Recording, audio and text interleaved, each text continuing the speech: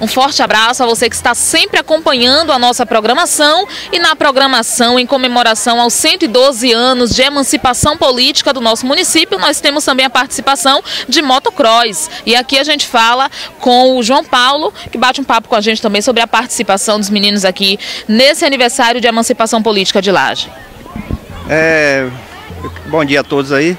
Eu gostaria de falar que o Motocross em Laje sempre existiu. Já faz 15 anos que a gente tem essa turma que pratica trilha, que faz o motocross, e já teve tempo de ter mais pilotos, mas agora mesmo só ficou aqueles que gostam mesmo, que são apaixonados. É o Mazinho, é o Val, é o Natan.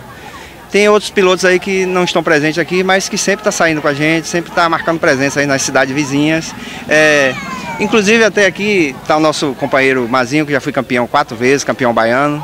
É isso aí, primeiramente quero agradecer a Deus, a vocês da Rádio Líder FM e dizer, né, que hoje Laje está fazendo 112 anos, é uma alegria para a gente lajista, e como eu, Mazinho, piloto da cidade, fico muito feliz em essa festa aqui, que já teve bastante tempo que não tinha acontecido, hoje está acontecendo, e com fé em Deus vai dar tudo certo. Mazinho está voltando agora ao esporte, que se machucou, e quero trazer mais título para Laje e agradecer a todos aqui que dão nos apoio, agradecer a Binho aí que está dando o apoio 100%, graças a Deus, e aos povos lajistas, né, que sempre torcem por Mazinho.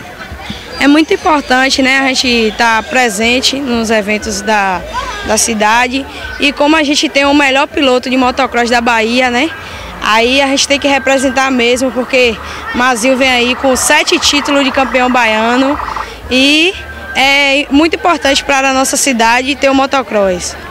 Agora, Laninha, com relação à sua participação, né, uma representante feminina nesse esporte, o que é que você pode dizer para a gente também com relação a isso? Rapaz, como a gente é mulher, né, aí sempre no esporte tem aquela rixa de quando a gente ganha para algum homem.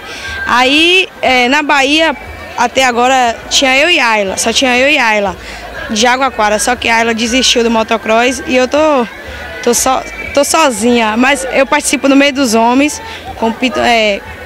participo no meio dos homens, e é isso aí. Valeu. A bendita entre os homens, continua aí firme e forte na batalha. Laninha, a gente agradece a sua participação, o espaço está livre também para você deixar aí os seus parabéns para o município de Laje. Eu quero dizer a Binho que a festa está linda e parabenizar a nossa cidade, né, pelos 112 anos de emancipação política.